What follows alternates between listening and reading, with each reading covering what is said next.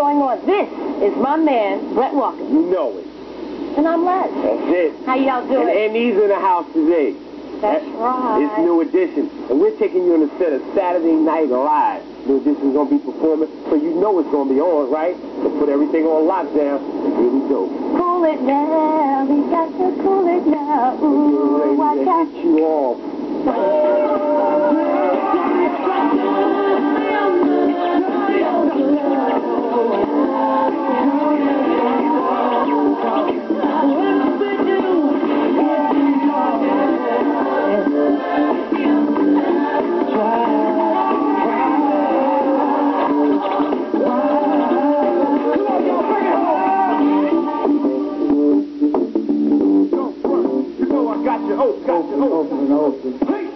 Like you said, it needs in the house. Yeah, strength. Okay, family in full effect. You know, what a reunion, fellas.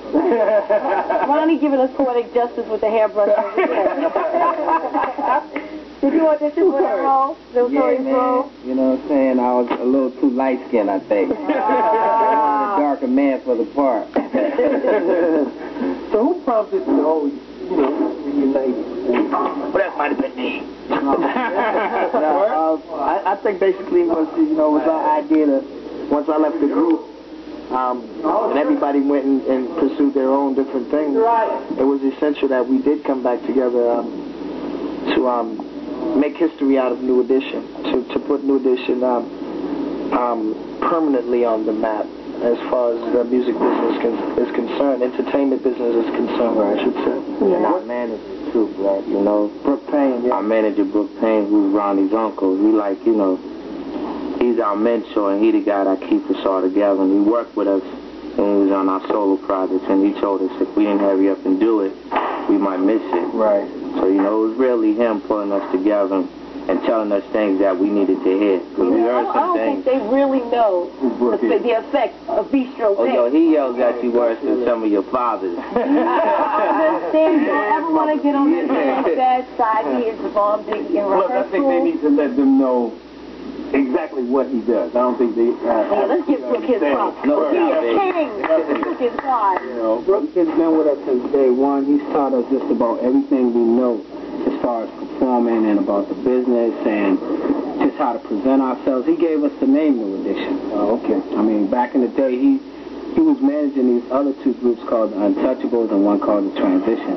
And we told him that, we wanted to name something like that. And, we wanted our style to be similar to, what he was doing with those groups. Right. And all we did was practice every day. We never did a show for like 2 years. Yo, but tell him the real deal. We used to go in his crib and he used to take his bed up off the floor, put his TV up in the closet, clear his whole bedroom so we can get down and we can do no shows.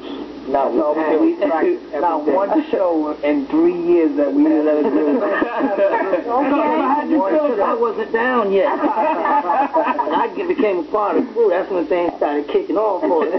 We started doing shows. So how'd you feel about that, though? Just rehearsing all the time? I know somebody had to be saying, when we going to do guys needed help, so who's the rest of the guy? Work him out most of the time. I had to teach him all the steps. Nah, what it was?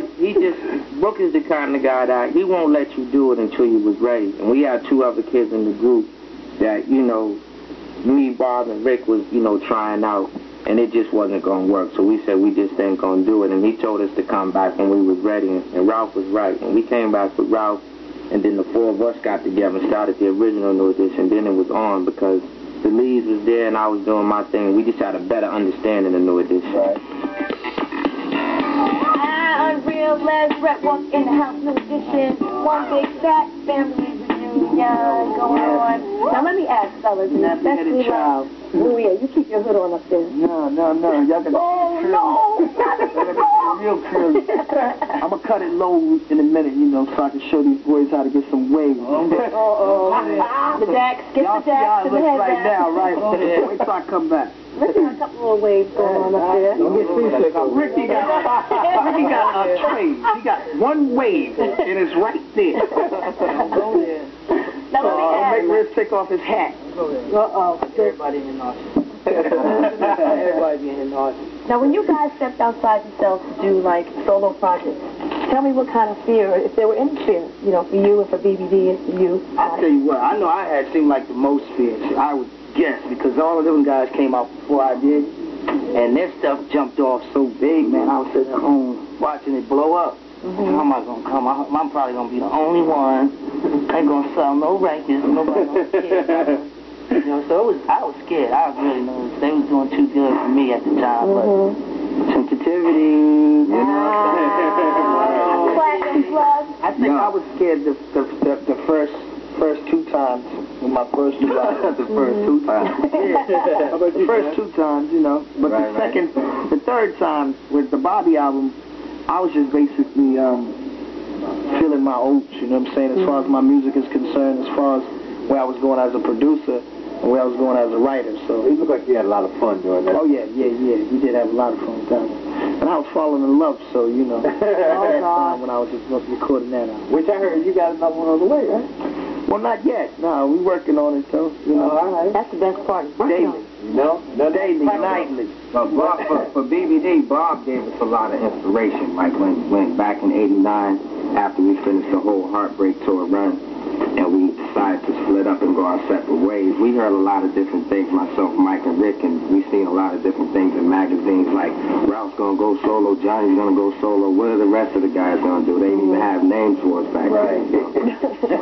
The rest Bob of gave us a lot of inspiration, and it wasn't really like a scary thing for us for some reason. It was just like everything just clicked, you know what I'm saying? It was like, once we got the idea to do it, it was like a light went on in our heads, and we was just steamrolling. Let's give us a little rundown of what happened here on the set. What it is, we're filming a scene on New York Undercover where there's some drama going on another video shoot, and they just come to see if we know what's going on, because we, you know, we stay on the boulevard like that, but we don't know what's really going on, you know? That's right, we don't know what's going on, and we wish we had more lines to tell them about it, you know what I'm saying? We really wish we knew what was going on, you know what I'm saying? But what's going to happen is in the next script, scene, film, we're going to be playing detectives. We're going to really get to the bottom of it, you know what I'm saying? That's how we're going to do it. Here we go. Actually, well, maybe next year. At the most, I think we've been working on a couple of things. What kind of film? I mean, I know there's a part in there for me. You know, Mike actually got 3 different ideas. Yeah, Mike was the one that came up with the illest character called Gator, about a 22-year-old kid from Detroit, and all he does is wear alligator shoes. His name is James Gator Smith. Barbara probably played the leading role, and Ron's gonna be his man, and me, Rick, Ralph, and Johnny's gonna be Don. That's right. Oh, damn. So now this is something that's going to be an ongoing process for new editions like yours. Kicking out on the regular now. Or Definitely. We're gonna continue this right here, but we're still gonna continue our other ventures on the side. You know, BBD, Ralph, Johnny, Bob, myself. I'm coming with a solo album sometime next year, and we're still producing and managing other acts and getting into movies, television, everything. So I mean, New Edition, we consider ourselves the dream team of the music business. We're a super group. You know, we got all different mixes and different flavors, and we're just going to just take over the whole entertainment business with everything that we do. And this one was packed with so much talent, you know, Brett, Les, and Chume. You know what I'm saying? This room is filled with a lot of stars. We are definitely putting it down in this rehearsal. As a matter of fact, I'm going to call this next segment. This segment is over. We'll be right back. You're trying to get on job prep. hold up now. Fix this thing, fella, Doc.